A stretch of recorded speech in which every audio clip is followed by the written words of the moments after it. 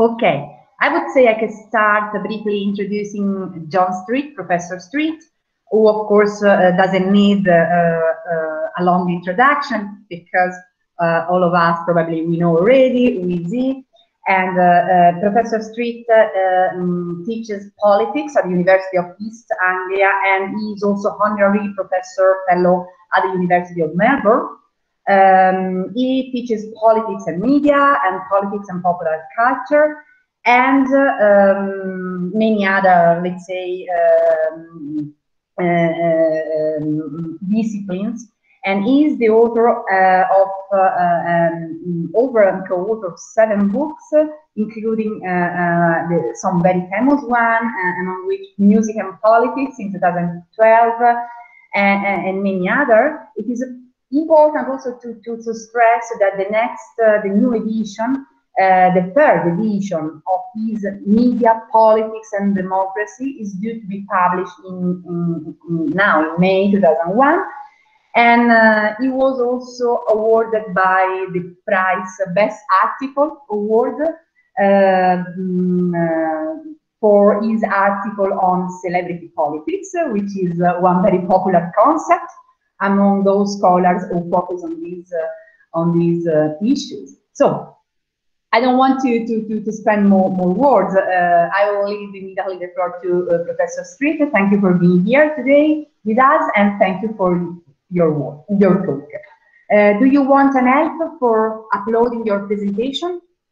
Or do you have a presentation actually to be uploaded, or is it just without slides? What do you... I have slides. Can you not?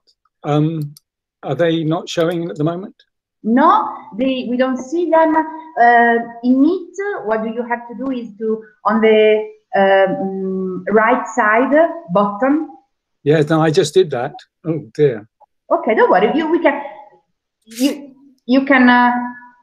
It is show now, present now, and then you have to share your screen. And then if you have the PowerPoint open on the desktop, it should be visible. It's say.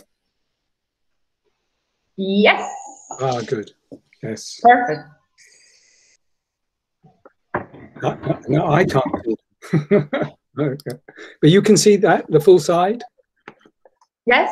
Now we can see, yes, we can see them. We see them, and we see also all the other participants. Of course, please, if you can switch off the video, all the others, in order not to have a too heavy online connection, and then we can switch on again after the talk.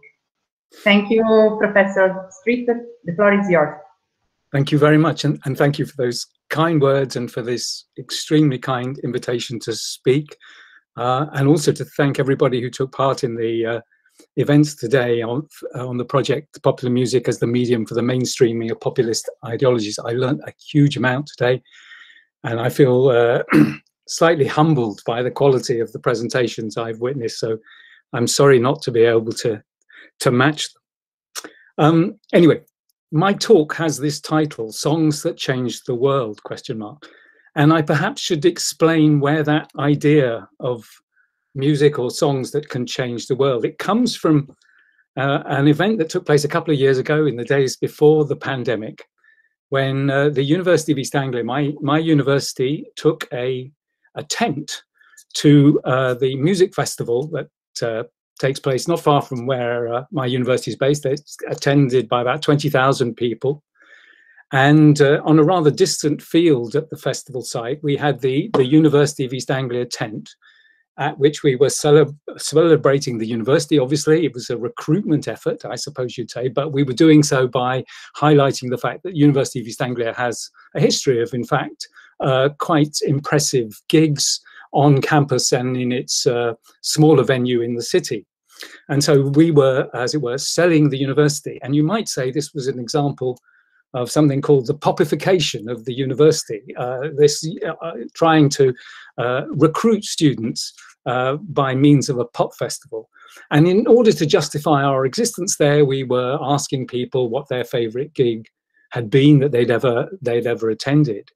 And I was drafted in, together with some of my colleagues, to try and find other ways of engaging the audience at the Latitude Festival. And I came up with this idea that we should have a kind of quiz, or in this case, a knockout competition, rather like a football competition, to decide which gig had changed the world, which public performance of popular music had changed the world. And we offered them these choices. We offered them Jimi Hendrix at Woodstock. We offered them the Sex Pistols playing their first gig in Manchester. We offered them Stravinsky's Rite of Spring in its first performance in Paris. We had Bruce Springsteen playing in Berlin. We had Pussy Riot in Moscow. We had Daniel Barenboim playing Wagner in Tel Aviv. We had the Nelson Mandela concert in Wembley, London, and Rock Against Racism. We had Beyonce playing in the Super Bowl.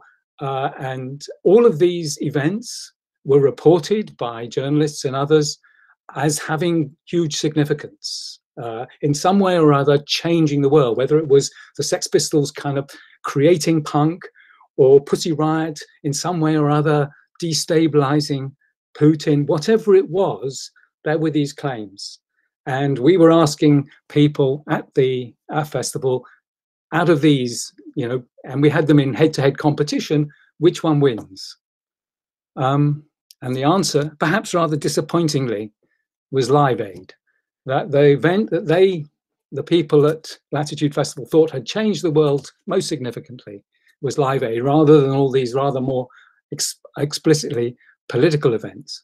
But it was, I think, an interesting demonstration of the thought that at least some people, particularly people who go to a festival, would credibly engage with the thought that a live performance might change the world. A live performance of music could make a significant difference. And this, I think, is a widely held view, that music has got some kind of political power, and that this power expresses itself in different ways. And those pictures in front of you now are perhaps illustration of it, but I also would mention the quotations that come underneath it that illustrate, I think, the different ways in which music and politics have become connected in ways that suggest, at least, that music has some real power to, in some way or other, change the world. There is a quotation from Lavinia Greenlaw's autobiography about the importance of music to girls, in which she says punk did not save any whales, but it made itself a force for change. It believed in something after all, and singing along, we believed in it too. There's a kind of the sense of the autobiographical experience of music changing the world. Underneath that is Joseph Schumpeter, who in his Capitalism, Socialism and Democracy, written in 1942, talks of slogans and marching tunes are not accessories to democratic politics, they are the essence of it. Now, Schumpeter was a skeptic about democracy, you might say, but he at least acknowledged the importance of music to democracy. Then you have below that an act or a bill currently being debated in the UK's House of Commons, which is intended to restrict protest where it becomes noisy. Now, it doesn't specify music, although previous pieces of legislation have outlawed repetitive beats where they're trying to police what were labeled illegal raves. But the thought that noise threatens the power of certain authorities or certain people is still live and is being acted on in the case of this particular bill. And then finally, an article written by Don Letts, who was a key figure in the punk movement in the UK, talking about the proliferation of protest music in our current era. And the thought here is that protest music matters. People who want to say things about the state of their world use music to do so. Seems to me all of those examples speak to this thought of music having the power to change in political sense. And by way of illustration, here are two songs, one by Van Morrison, one by Captain Scar, speaking to the experience of COVID and lockdowns and our current unfortunate circumstances. It's illustrating, I suppose you'd say, the thought that music is used as a vehicle of political expression, that it is not to be treated simply as a source of pure entertainment. I had added in yesterday that those lyrics up on the right-hand side, as I look at it anyway, I could leave you to guess who has written these lyrics, which are also speaking to the experience of the lockdown, but I'll put you out of your misery in case you were in any way interested in who wrote them. It was Sir Mick Jagger was responsible for those. His latest single is reflections on the experience of lockdown as it's been for him. Now, what I think is interesting about the fact that people choose to write about their current circumstances, their political experiences, is that this has a long history, that this isn't just a phenomenon of the 20th and 21st century, it's a phenomenon that we can find in the 19th century as well. In the era of the smallpox epidemic, the song, the lyrics for which you see on the left were widely circulated, and you can see the cartoon of someone fearful of the implications of the vaccine that was then being used to counter smallpox. And below it, obviously, a headline from a newspaper talking about the current version of that, the anti-vaxxers and their campaign. And all I'm doing here is illustrating this longer history of the protest song as it relates, in this case, to the experience of epidemics. Now, it is this long history that explains my current research interests and the things to which I wanted to give some attention today. I'm involved in a research project which has the title Our Subversive Voice, the History and Politics of the English Protest Song, and I'm working with a team, Dr. Angela McShane of the University of Warwick, Matthew Worley of the University of Reading, and Alan Finlayson and Oscar Cox-Jensen from my own university. And this project, which is running for the next couple of years, is to look at the history and politics of the English protest song. And you might ask, why? Why are we doing that? Well, in part, we're doing it precisely because we wanted to show that there is a long history to this song, this form of political engagement or political communication.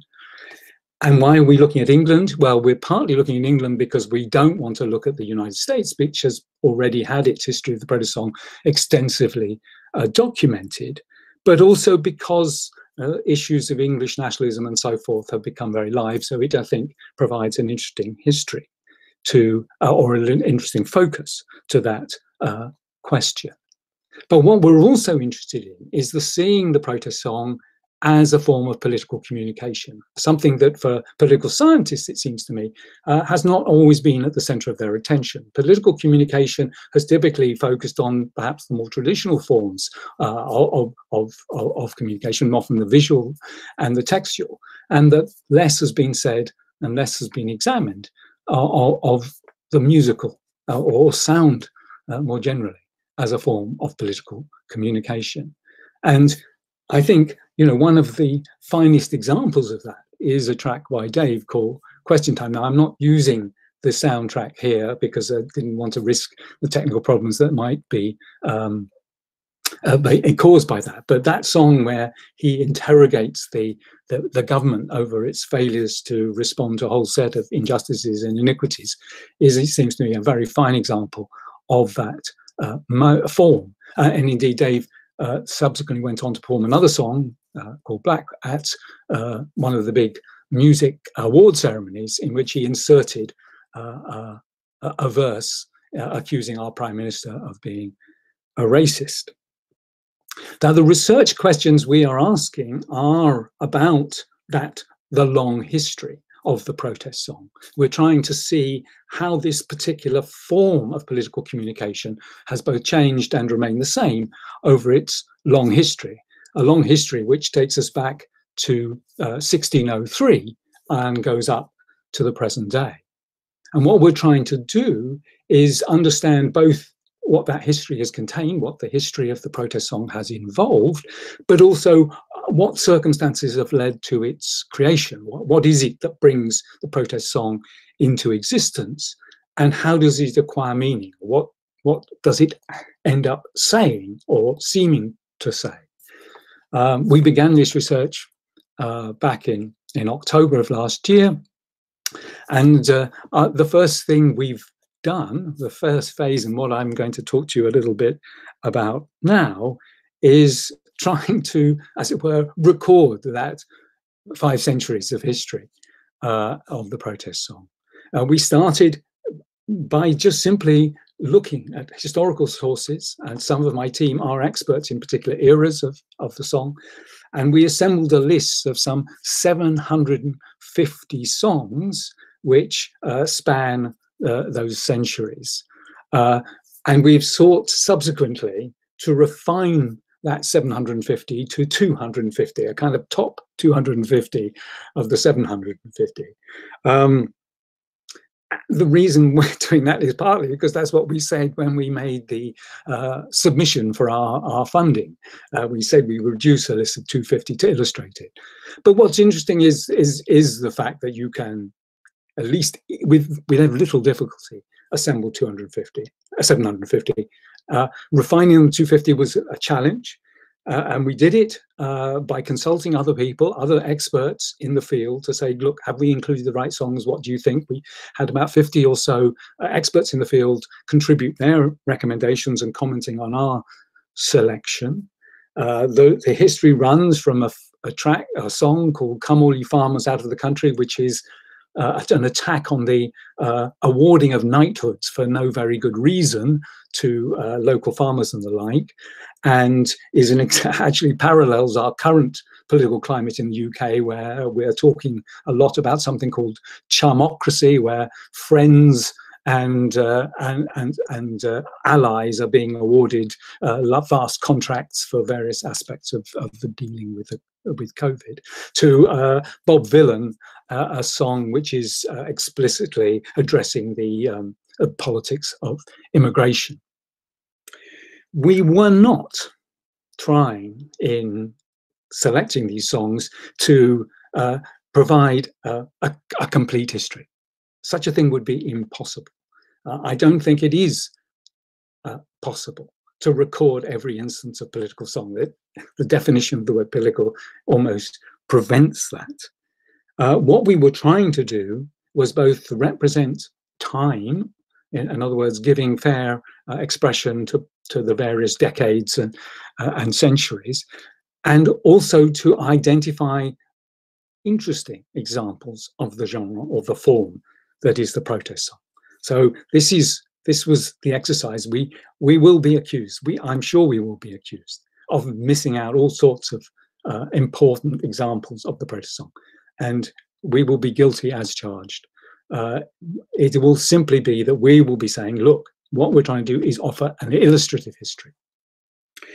What we were faced with as we tried to come up with this list were definitions of the word protest song, of the term protest song, definition of what it counted to be English, and what it might mean to call it a song.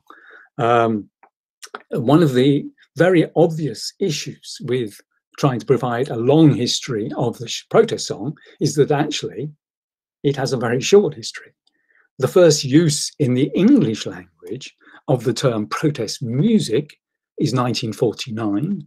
The first use of the term protest song, 1953, and the first example of the use of the word or the term protest singers is 1966. So as a phenomenon, it has a post-Second World War history. It is important to note, by the way, that there is a German expression, Protestlied, forgive my pronunciation, which appears in 1848. So there is a longer history to the term protest song than it exists in the English language. And indeed, that example of the 1848 German song, in which it's talked about as enlightenment through repetition. So what we were faced with in trying to produce this much longer history in which the term protest song might still be applied, even though it wouldn't have been used in that context, was to identify the difference between songs that were merely which were protesting and songs which were expressions of resistance. And we were looking at songs which were directly complaining about the state of affairs, rather than merely commenting on them, and that in commenting on them, they were not offering any obvious response or solution, whereas the protest song, or the complaint song, as we label it, is offering some response and attributing blame, rather than merely commenting. So we were also making a distinction between songs which were merely lamenting the state of affairs or expressing sorrow, or indeed even just in the English language expression, whinging about the way the world was. It was, we were trying in some way or other to identify songs that sought to, as it were, articulate and describe some kind of political change as a consequence of the objections they were raising. What we were also wanting to make sure we did was to have a very inclusive range of genres. We did not wish to see the protest song simply as a folk song, which is often being understood to be. And we did not want only to include songs which were commercially available, although they are predominantly in our list commercially available songs. But we did want to ensure the range. And just by way of illustration, we have there examples of songs that were both included and excluded. We excluded a rather brilliant song by the dance duo Cold Cut called Timber, because actually there are no words in the song, and but it is a protest at the state, or the way in which our woodlands are being destroyed and trees are being destroyed. But you would only know that from watching its accompanying video, and that the music itself doesn't give you any indication as to what it is about. We've also included, though, Noel Coward's Let's Be Beastly to the Germans from 1943, which one of our commentators said, you can't possibly include Noel Coward. It doesn't fit what you understand to be a protest singer. He was, a member of the performing to people dressed in dinner jackets in exclusive London theatres. This isn't a protest singer by any stretch of the imagination. But we've included him because, in a sense, he spreads the range of songs that we can include.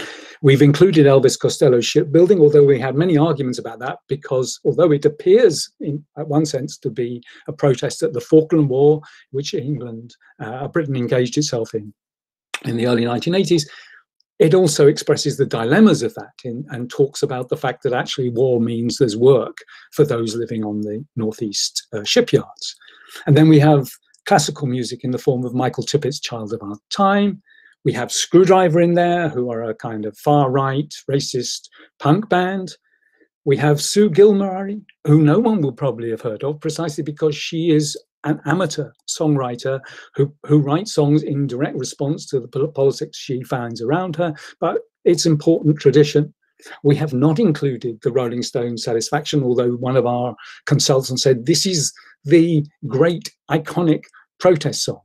How can you not include it? But for us, it didn't say anything other than, I'm not happy. It gave no sense of what it was that you were unhappy about and what might be done to solve that. So that was the kind of argument. We didn't include Van Morrison's No More Lockdown, but we didn't not include it because Van Morrison comes from Northern Ireland, who therefore is not, in that sense, quotes English. We didn't include it because it is a terrible song with an opening line which is no more government overreach. And we thought this had no, we were trying also to illustrate the quality of song that could be articulated in the protest form. This is a very crude representation of what we found across the 750, in which we were trying to break down those songs, which as I mentioned, can't be claimed to be a representative sample. But what you will notice there over that predominantly songs that speak to the state of Britain, or state of England in particular, or to the political process, that's the orange segment or the blue segment, they were the ones that dominate the history, the political process, overviews of the state of England. What is interesting, to an extent, is if you break this down over time, what you will see is that in the pre-1789 period, there is a great deal of attention given to the political process, the orange segment. And as time goes on, through those different phases in the history of English politics, you might argue, the political process becomes less and less the focus of the protest song, and the overview song assumes ever greater prominence. So there's a kind of political shift in the focus of the protest song over time. What is largely consistent is the attention given to war and peace. That remains largely stable, you might say, across the period, 500 years, but the other elements become more or less significant. And this very crude diagrammatic representation of the historical changes to the protest song lead obviously to a question about where do they come from? Where do songs come from? And one of the things that we are trying to do in our project is ask that question, to see what it is that leads to the production of the expression of protest through song. And one of the obvious ways you might look, places you might look is conscience, and the other obvious place you might look is context. In other words, how it is that singers feel about the world and what that world is like. And of course, there is an element of that, and we can see that perhaps in the way those diagrams reflect, the ones I just showed, reflect certain wider political changes. But for me, I've always been very impressed and intrigued by work in cultural sociology, which has argued that those sorts of rather crude correlations between either the conscience of the artist or the context in which songs are being written do not properly explain why they occur or emerge. And it's that difference that you might say between exogenous and endogenous change, or causes of change.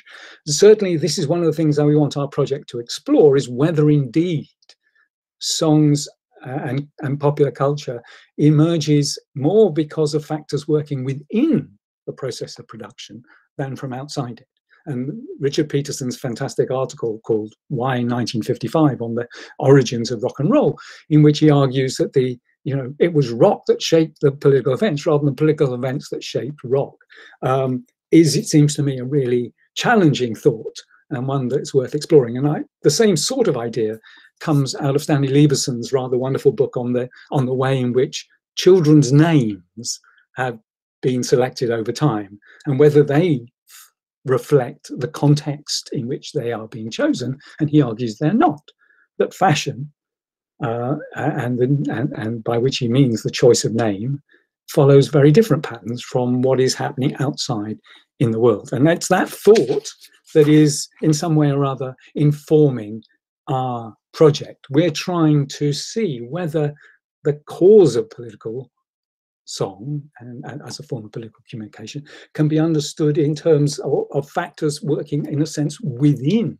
that process of production, broadly defined, and in this context, politically defined. So, for example, the constitutional form of a country can perhaps determine the opportunities for political song. I take inspiration here from about a book which I've written about on other occasions by Paul Chevigny called Gigs, in which he records his own experience as a lawyer challenging the zoning of New York, in which it was certain size of jazz group was being prevented. So you couldn't have more than 3 instruments on stage. And what was interesting about Paul Chevigny's challenge to that rule was he took it as an instance of a breach of the Second Amendment, the right to free, the First Amendment, I should say, the right to free expression. And he argued that the right to free expression included the performance of music and the kind of instrumentation that music contained. It seems to me that's a really powerful thought that might inform or be used to inform an understanding of how the protest song gets written and when it gets written. The second thought is that institutions, and particularly electoral electoral arrangements, party structure, and so forth, they too might play a part in the opportunities that are created for the protest song to emerge. That more fluid political structures, less stable political parties might create greater opportunities for the protest song to emerge, or the absence of political parties might give it greater force. The role of law, and famously in the UK, the introduction of something called Form 696 was used by the Metropolitan Police to prevent the performance of grime and music, which itself was heavily orchestrated in terms of protest and so forth. And then the role of intermediaries, the role of journalists in kind of mediating what constitutes protest and what constitutes political music, seemed to me part of this a wider story that takes us beyond context and conscience to think about how it is that political song and protest song gets made. But what also struck me, and would strike others, particularly in your department where you have this extraordinary expertise around social movements, is the ways in which theories of social movement and political activity conceptualize music differently. Just as I might argue that theories of music conceptualize politics differently, that we can see politics through music differently than we might see it through the traditional language of politics. But it is those ideas that political theory itself speaks to a different account of what it is that a song is doing and what music entails. And that thought was recently brought home to me by an article in the unlikely place of the Financial Times, where they drew a distinction between the use of music in Poland in the anti-abortion rallies and in the pro-abortion, the pro-choice rallies, and the Extinction Rebellion protests. And what they were drawing attention to was the use of techno music in the pro-choice rallies in Poland, as being all about the body and putting the body at the center of the protest, and music that articulates through the body as being very important to its capacity to protest. And contrasting with Extinction Rebellion, where the kind of folk tradition was more prominent. But the thought here is that types of protest and types of music are connected, and I would say types of protest theory and types of music. So one of the things one notices is if you look at social movement, and I know that I'm talking to people who know far more than me about this topic, but all I'd say is it does, looking through some of the social movement theory that talks and speaks to the role of music, depending on the theory, constructs song in particular differently. So song sometimes can come across as an instrument, as a tool by which movements, as it were, achieve very specific ends. Songs can also, in a different theoretical frame, become forms of expression, that they, as it were, speak to the causes that that movement might have, rather than not operate simply as a tool of a particular end, i.e., whether it be engaging members or whatever. A third set of theorizations, particularly those associated with Ron Ehrman and Andrew Jameson, construct the song as in some sense articulating a history and a cultural tradition, which then gives meaning and relevance to the movement. And then finally, there is the work of Kevin MacDonald, in which the song becomes the politics, becomes the political experience of engaging in protest. And it seems to me, though, that this idea that the theory of politics constructs the music is a powerful and important element in what we're thinking about when we're trying to decide whether songs change the world or not. There is, though, a criticism of all of those approaches, which comes from work by William Roy, in which he argues that the trouble with those kind of ways of thinking of the song is it only sees them from the perspective of the audience, what it is that led to their being created, rather to be heard rather than being created. So the song, the perspective that all of those theories of social movements have is of the song as it's heard rather than how it's created or performed. And Roy wants us to shift attention to that. And he says that it's understanding songs as action. And this is what takes us into this thought that songs do things, is to understand them as acting in the form of organizing. That songs organize people into certain kinds of relationships and certain kinds of actions. It's not just the process of consumption, it's a process of doing. And it is in doing, music making, that the commitment is solidified and that collective action achieves its aim. And you get that same idea offered anecdotally by Lavinia Greenlaw in her book on the importance of music for girls. If we could come together, make this noise, and she was talking about, and take up this space, then surely what we had to say would make something happen. And that kind of belief of performing music as having, even if it is only in the form of singing along, is actually creating relationships that change the world. That's the thought that Roy wants us to have. Now, in his book on song as action, he draws a distinction between two movements, one organized by the Communist Party and the People's Songsters, and the other, the Civil Rights Movement and its use of song. And he argues that the Communist Party involvement in songwriting in the People's Songsters movement essentially controlled the degree of political activity that subsequently followed from it, because it was so top down. Whereas he argues that the Civil Rights Movement's use of and engagement with song had a much more collaborative form to it, which made it a more effective sort of political engagement. And that, underneath it, I've put in two examples which we've drawn for our own research between, on the one hand, Ewan MacColl, who was very closely associated with the Communist Party in the UK, who used to dictate to his fellow songwriters what they would write their songs about next week. So he would say, I want 2 songs from you about the Vietnam War. And I'm contrasting that with an organization called Raise Your Banners, which is there to encourage and enable amateur songwriters to write about politics. And it's the thought that Roy has, that in some way or other, the different forms by which music gets created affects the kind of movement and therefore the wider effects on society that results. I'm offering this very tentatively, but it does seem to me to suggest an interesting way in which songs become action and action becomes change. My second, as it were, plea for the defense of this argument comes from a wonderful book by Noriko Manabe, in which she writes about the protest movement and the protest music that followed on the Fukushima meltdown in Japan. And what she does there is she contrasts live and recorded music and paid and free music.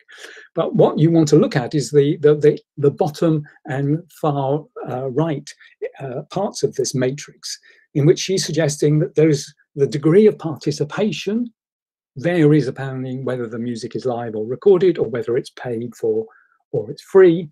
And equally, the degree of confrontation that results from it is different according to whether it's free or paid for or live or recorded. That sort of, and it's these ideas that I'm wondering about, at least, as to how we might make songs as action a real entity in our understanding of the role of the protest song. My time is running out, but let me take the kind of criticism that might come from this is that songs are not really about organizing. And that idea I take from Simon Frith, in which he writes in Performing Rights, the most significant political effect of a pop song is not how people vote or organize, but on how they speak. And in this sense, action from songs come in speech acts, to take J.L. Austin's term. But the idea that actually songs do have an active effect, but it is in what it allows us to say, how it allows us to speak. And, I've there quoted some famous sort of expressions that come from songs over time, in which, as it were, we are being allowed to speak by virtue of the song. What Frith is arguing then is that songs should be understood as forms of rhetoric or oratory, or at least the lyrics of songs should be understood as. In other words, these are about moving people and presenting the world to them in very particular ways. That's what rhetoric and oratory does. And one of the experts on our team is someone who is a scholar of rhetoric, and that's why they're involved, because we want to look at song as rhetoric and as drama, in Frith's other ways of capturing the role of lyric in song. And what this seems to suggest is that one of the other ways in which protest songs or songs of politics become action is in how they claim to represent those they're speaking of or to, and the different ways in which songs speak of the people and speak to the people, and how in performing the song, you are in a sense also summoning into existence a people on whose behalf or in some way you speak. I'm taking the F.R. Ankersmith's idea of politics, the aesthetic politics, that involves the representing of the world through rhetoric and oratory and style. So what you get then, in the way you might start to look at lyrics as rhetoric, as oratory, as representation. I have three examples of song here. One which is from Ewan McColl and Peggy Seeger, called The Ballet of Accounting, which is in our 750 but didn't make the 250. But what's interesting there, as you read the lyric, is the way the audience is being asked difficult questions by the singers. In other words, the issue of who is speaking here is being is in a sense, the interrogatory role is being played by the singers, who have this slightly superior relationship to their audience and are asking these questions. What did you do? Did you do enough? Have you acted as you should? They're always playing on your conscience. And then I'm contrasting that with a different form of song as representation. Dave, Question Time, I referred to earlier, in which Dave, speaks to the Prime Minister on our behalf, asking certain kinds of questions of her, it was Theresa May, her behaviour out there in the world. And then finally, there's the song Wildfires, which is about the Black Lives Matter movement, in which we have both we and you in play in the lyric. Well, I'm bringing these to you only in the way of saying how lyrics can claim forms of representation, how they can differently relate the representative and the represented, given that that is, if we take Frith seriously, this is the role of singer to audience. It is some form of political representation that is being enacted, and it can be enacted differently through the ways in which lyrics, as it were, engage or represent the audience and the political cause. It wouldn't be fair, it wouldn't be right to end without drawing attention to what might be obviously vulnerable in much of what I've said.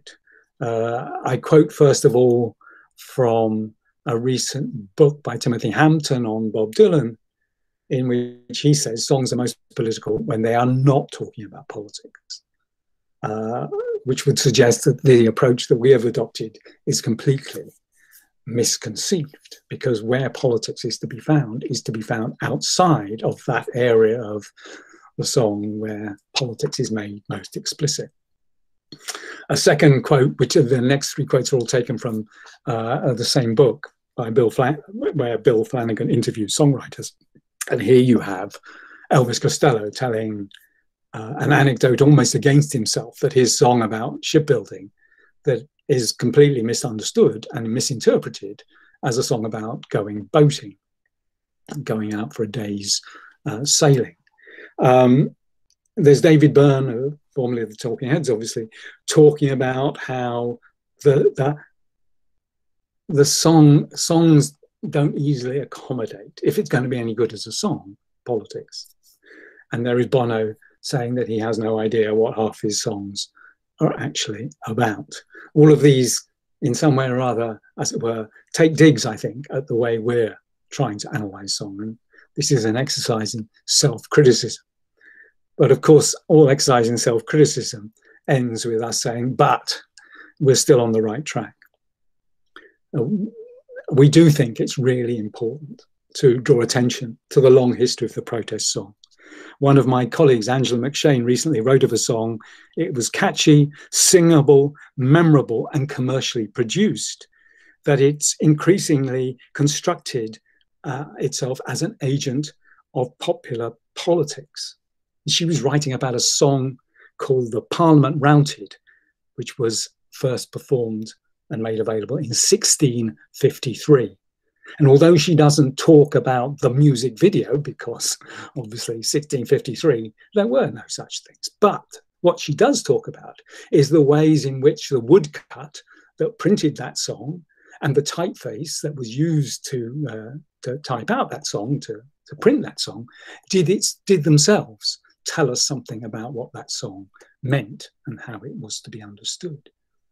And of course, while we write about that long history, we are engaging with definitions and distinctions that many will find controversial and want to challenge. But we do believe there is a long history, even if the term protest doesn't apply throughout. We also think there are important questions to be asked about the origins of song that require us to link political theory to songs and song making, and that we do think, I think, that songs as action, as both organizing and as speaking, are the source of political effect, whether in the cultural form or in the style that they've adopted. And that was to take from Frith and from Roy, those sorts of arguments. And therefore it leaves me optimistically claiming that songs can indeed change the world. Thank you very much for listening to me. Thank you, John, for this incredible presentation.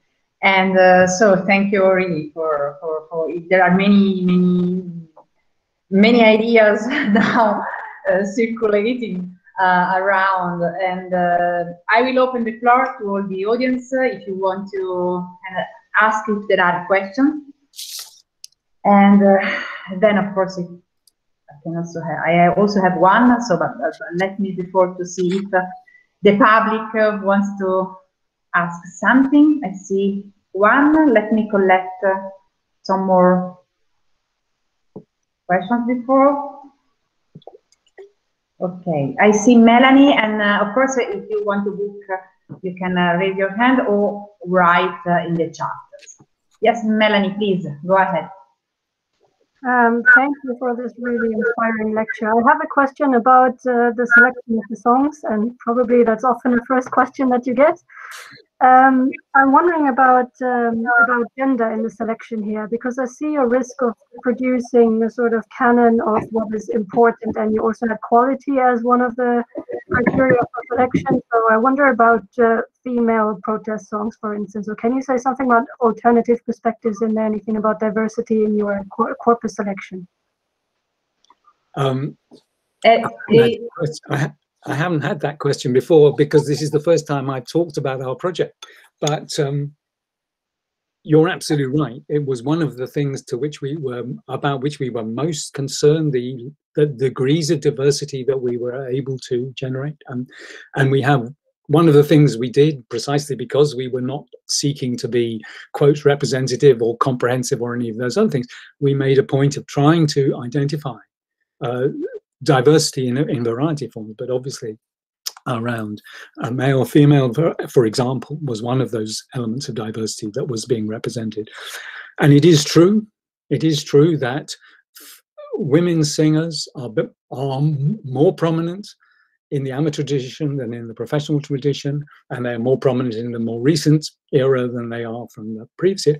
But I mean, we made a particular point of representing songs that emerge in the suffragette movement in particular. There's a very, very extensive use of song as part of the suffragette movement. And there are also other songs, earlier songs of women complaining about their particular circumstances that we found in these earlier centuries. And then there was a tradition that emerged around the Greenham Common protests, which were about the location of American nuclear weapons in the UK, and the women who surrounded that camp, they were also prolific performers and composers of songs, so they're represented there. And then there are other elements of diversity too that we are trying to represent. But it was a challenge. I'm not sure whether we've met the challenge, and certainly when we will make these lists available on the website, which we're just commissioning. But I will fully expect that we will be properly criticised for our failure to be truly representative or properly inclusive. Okay, thank you, Professor Street. And now we have also Mario, Dunkel, and then I see one question in the chat. So I don't know if you want to read simply the question and then answer to the person. Gaia Romano posted something. So up to you. If you want, Mario, ask your question, and then we can also collect the one of Gaia, and you can answer to both. Thank you. Okay. Yeah, thank you so much, John, for an excellent talk. That was fascinating. I have a question that goes into a similar direction to what Melanie just asked. I was wondering, since this form of the song is so important, I was wondering if we could talk a little bit more about what constitutes a song. And I was reminded of Ronald Rodano's book about the constitution of Black music in the 19th century. And there he talks about the slave songs, the so-called slave songs, right? And his argument in that passage is that the slave songs were also an invention of white, privileged, university-educated song collectors, because before they were written down as slave songs, they were music, right? And they turned them into songs by writing them down. They actually had a different form before. So what does that now mean for an approach where you have this longue durée approach where you also look at songs in the 17th century, but they had a different function in the 17th century, right? Songs. So so how can you then, or does that also lead to sort of like a racial bias maybe that's also in like part of looking at the form of the song? Because isn't there also like, a Western sort of bias in how the song was constituted, the form of the song? Okay, I'll stop here, but like those questions, I would be interested in those negotiations. I'm sure you also discussed them in your team. So yeah. Well, Mario, thank you for your question. That's great. I mean, you're right in all sorts of ways about the struggle we had as to what it was that constituted the song, something that I, of course, naively assumed would be a simple matter, but it wasn't.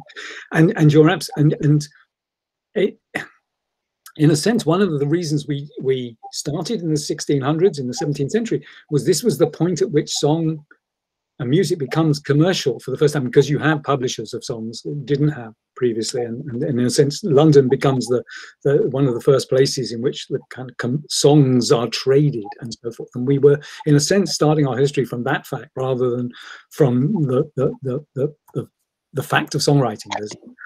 As far as someone has asserted profoundly that the first instance of someone being executed for singing a protest song was 1381, so way before we begin our project. But you're right, yeah, there are issues around who, how songs are recognized, what gives them public presence. And I wish my colleague Angela McShane was here to help me answer this question, because this is the period and these are the issues with which she is very familiar. But it is undoubtedly an issue that certain kinds of song and certain kinds of performance are probably written out of the kind of way, or there's a danger of them being written out of the kind of history and the kind of definition we're deploying.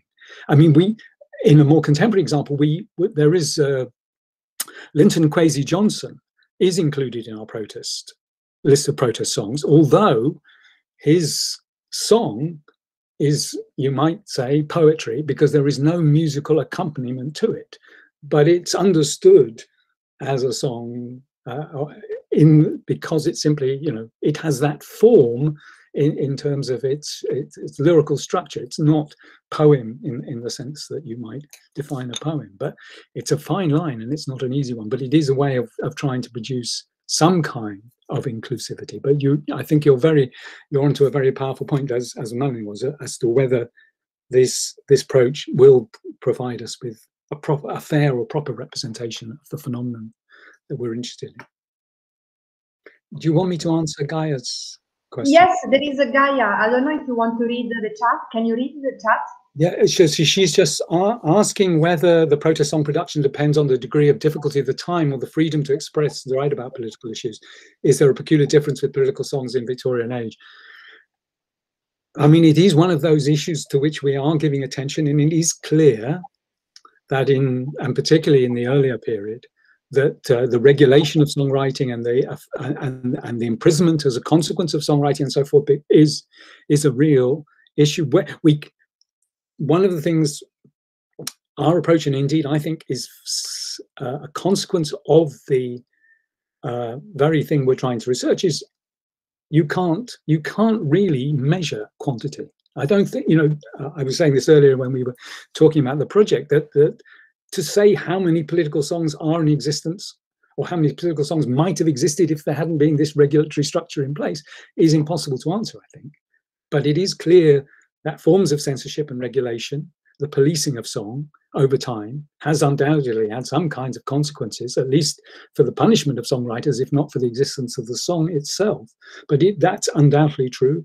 It's also true that, you know, the form in which songs emerge differs according to the age, and the Victorian age, obviously, with forms like the musical, produced a very different kind of song to an era post-war of the folk club or whatever. And so these institutional spaces are obviously also part of the story.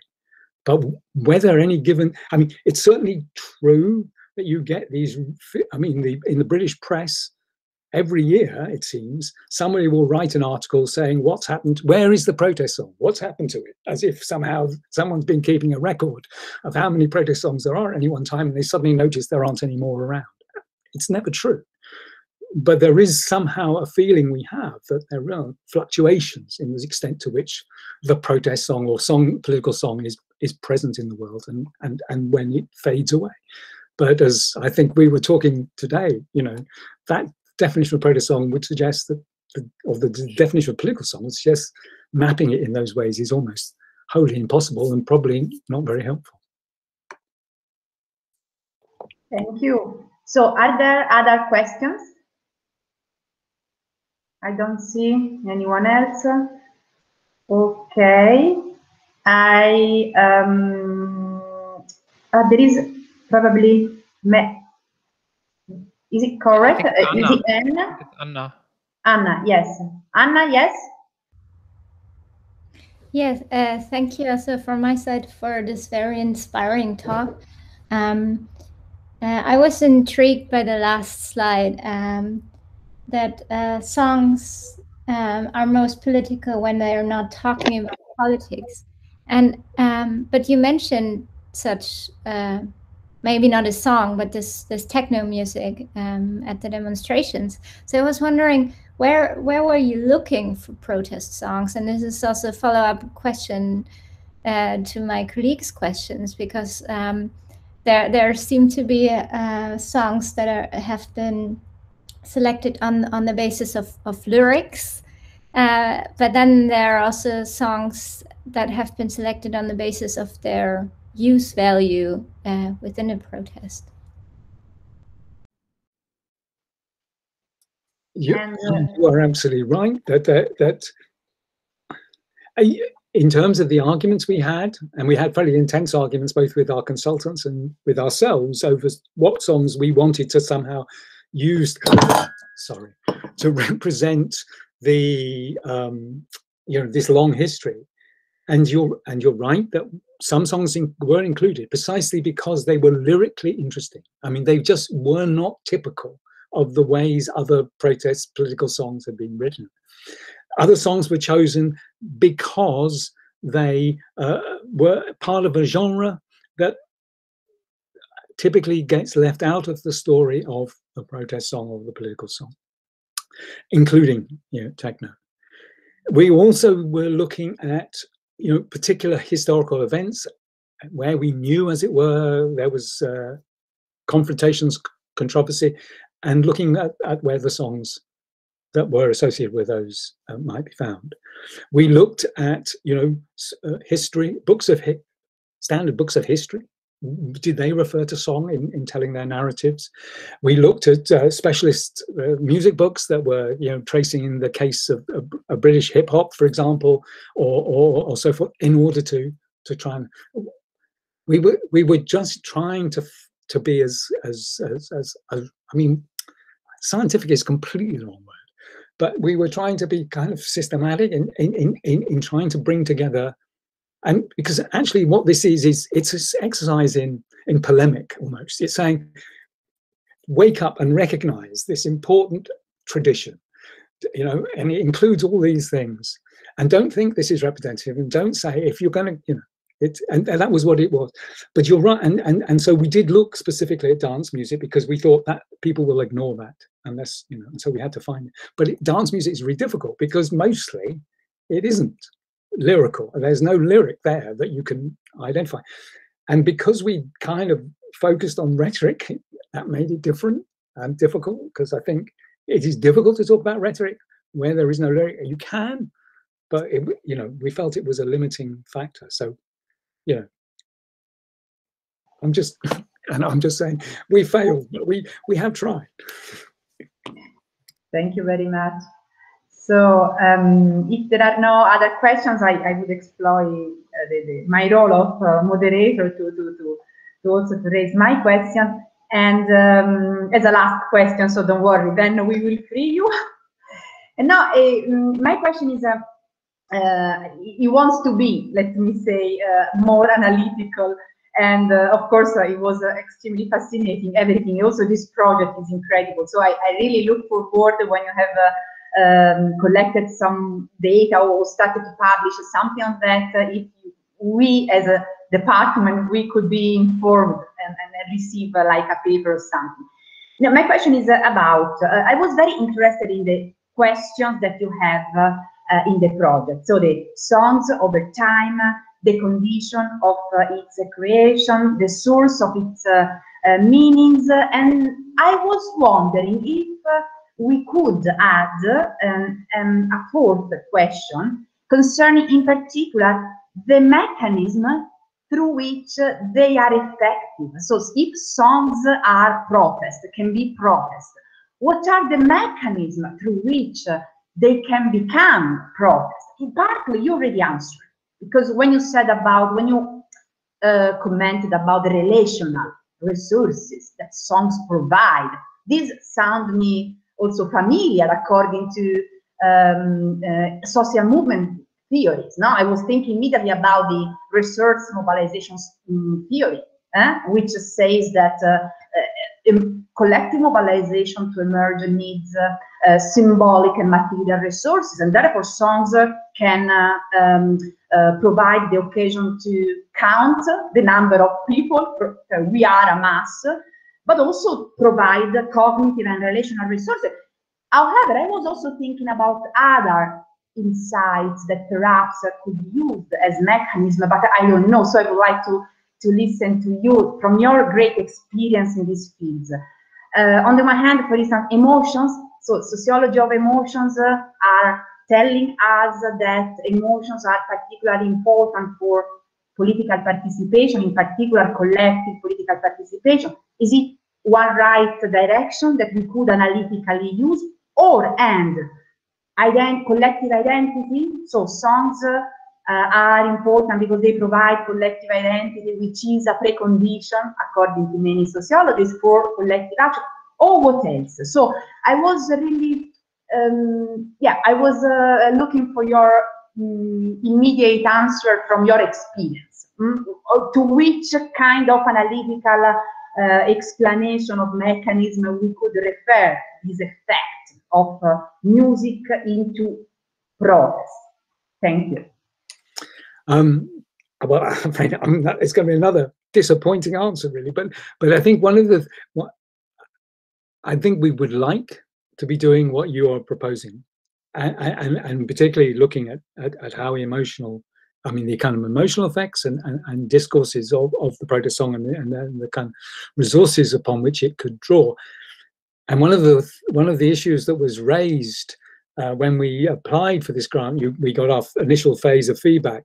One of the things says, well, you haven't got a musicologist, and which was right, we don't. And it is a legitimate criticism. You know, in many senses, if I did it again, it would have been right to have had a musicologist. But in a sense, our response was, well, there is a musicological project here that and that should be done, but we weren't the people to do it. We were the people who were trying to see how the protest song could fit into a rather conventional picture of political communication, in which it's true, emotions, particularly of anger and frustration, are conveyed in the form of song.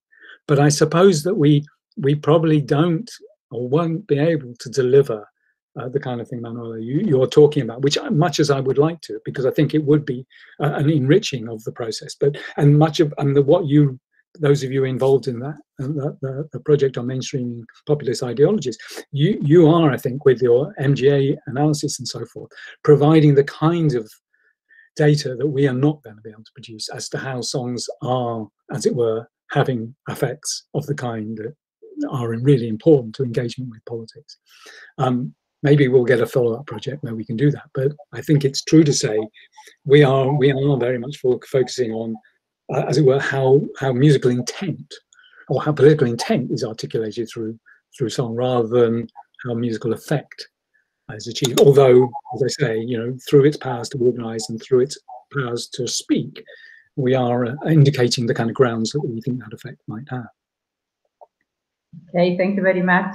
Although for the musicological group analysis we have done, you have to thank Andre, who is one among the founding fathers of the method. So we simply apply them, probably not in a fully successful way. By the way, thank you very much to everybody. Today it has been a long time, a very dense day for us of the research project meeting. Thank you for all the other people who joined us in this talk. Thank you once again to Professor Street, and hope to see you again in presence, and so physically sooner or later in Florence. Well, that's see you, and let's see you tomorrow with our project partners. Bye-bye.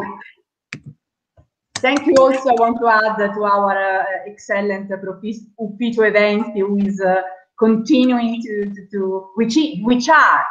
which is continuing to organize events, although everything now is online, so they require double work and everything. So thank you to Valentina and Alberta as well, and Enrico, of course, who coordinated everything.